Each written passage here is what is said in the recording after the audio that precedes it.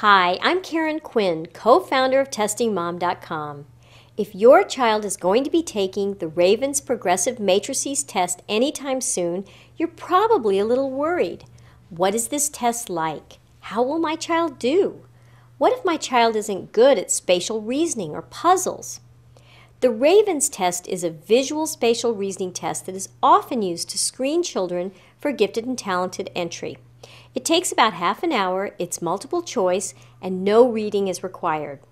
For each section of this test, children start out with easier questions and they keep going until they miss 4 or 5 in a row. Let's look at the types of questions children might see on a Raven's Progressive Matrices test. This is a pattern completion question that we would expect a second or third grader to be able to handle. Here, the child has to figure out which square belongs in the empty box to complete the puzzle. The answer is C.